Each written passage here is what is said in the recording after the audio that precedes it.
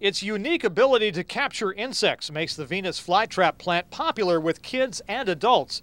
But it's our fascination with this rare carnivorous plant that also makes it a tempting target for poachers. People mistakenly think if they find a patch they can harvest the entire patch, take them home and make money.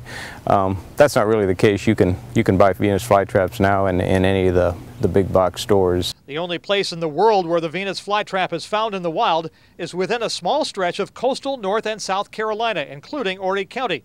Dr. Lucan says there may be 3,000 to 4,000 of the plants growing here.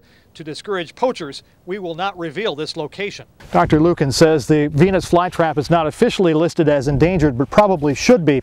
And the population is small enough that the loss of just a few plants can be quite serious. A poaching event that removes an entire small population can really have a big impact on the sustainability and the viability of the entire population. For Dr. Lucan, who's been studying the plants for 10 years, spotting a potential poaching incident is pretty easy, and this little hole may be a sign of one of them. It basically leaves a little divot in the organic soil, and it looks very different than animal digging or anything like that. And it's not just poaching that's a problem. Housing and commercial development threatens the plant's habitat too.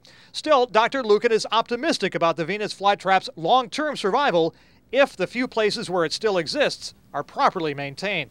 In Horry County, Joel Allen, News Channel 15.